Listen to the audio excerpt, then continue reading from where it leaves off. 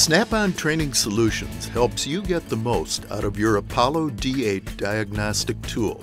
I'm Jim Moritz, Global Field Trainer and Sales Support Representative. This module covers the Intelligent Diagnostics feature. Diagnosing vehicles can sometimes be pretty time-consuming. The most time-consuming part of diagnosing modern vehicles is all of the research that needs to be done. Intelligent Diagnostics is designed to increase your productivity, which in turn increases your profitability. Intelligent Diagnostics is a companion feature of the scanner function.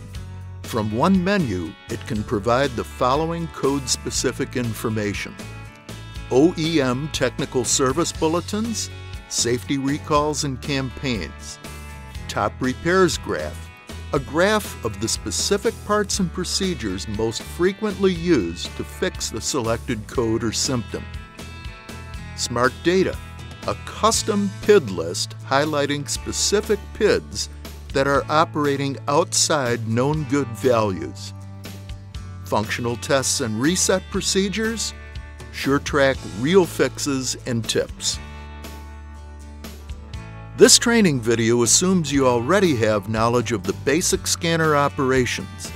To review scanner operations, see the Scanner Codes training video in this series.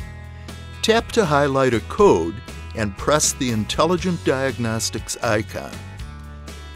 To use Intelligent Diagnostics, the diagnostic tool must be connected to a Wi-Fi network with internet access.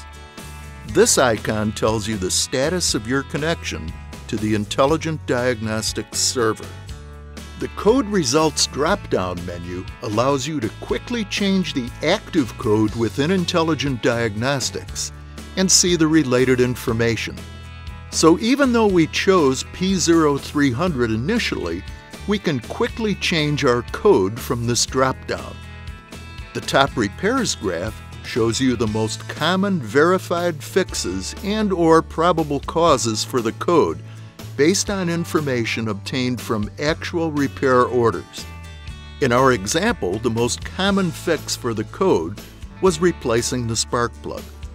This fix was verified 537 times and occurred the most 130 times in vehicles at about 125,000 miles.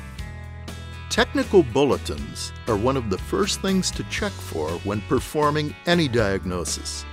The Technical Bulletins card makes it easy by giving you quick access to all the available OEM recall, TSB, and campaign information for the selected code. If the icon on the card is red, the number displayed indicates the total number of recalls, TSBs, and OEM campaigns that have been found. If the icon is green with a check mark, it indicates no results were found. To see the list of the available TSBs, recalls, and campaigns related to the code, just tap the card. To view a specific bulletin, just select it. You can then read through the bulletin on the tool. Let's take a look.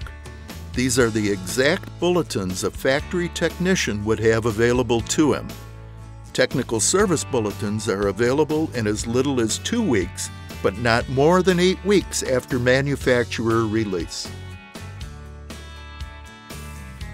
Now, let's select the Smart Data card. Smart Data is just that. It gives you a custom list of PIDs that are related to the selected code. It basically filters out all the non-relevant PIDs and shows you only what you need. It is important to remember that when using Smart Data, the engine should be at idle speed and up to normal operating temperature.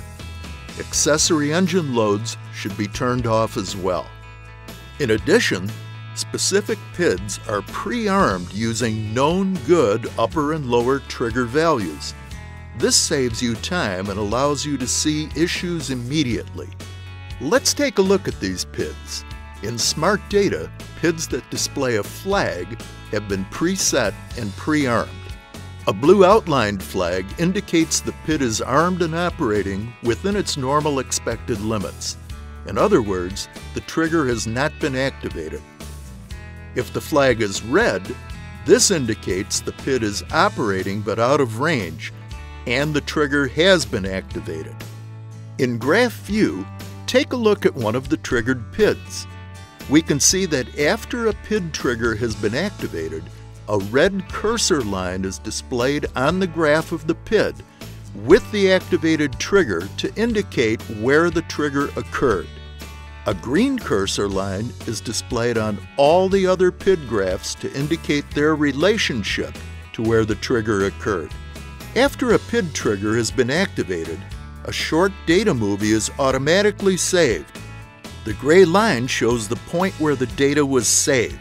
The movie can be viewed by returning to the home page. Then select View Saved Data.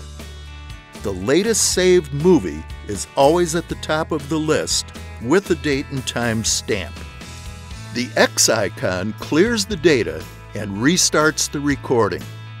You will be prompted if you want to clear the scanner data and start over. The functions of the other icons are covered in the Scanner Navigation training modules. Selecting the Functional Tests and Reset Procedure card opens a menu of bidirectional component tests related to troubleshooting the selected code. Functional tests and reset procedures allow you to confirm the operation of components and validate repairs by allowing you to manually control certain component operations, like turning a fuel pump on and off, or an O2 heater on and off, or even resetting fuel trim values. Additional functional tests and reset options may be displayed at the bottom of the screen depending on the vehicle. Towards the bottom of the main menu, the most common SureTrack real fix for the selected code is displayed. This is typically displayed in a complaint, cause, and correction format, and the Fixed It number on the right indicates the total number of verified fixes using this information. Just below are the Real Fixes and Tips cards. Select the Real Fixes card to view a list of code-specific procedures and tests that have been gathered from actual shop repair orders. To read an article, simply select the blue link. Select the Tips card to view a list of code-specific tips gathered from industry professionals. To select a related tip from the list, select the blue link. Snap-on is dedicated to helping you get the most out of your diagnostic tool and keep your customers happy. Be sure to watch the rest of the modules in this Training Solutions series.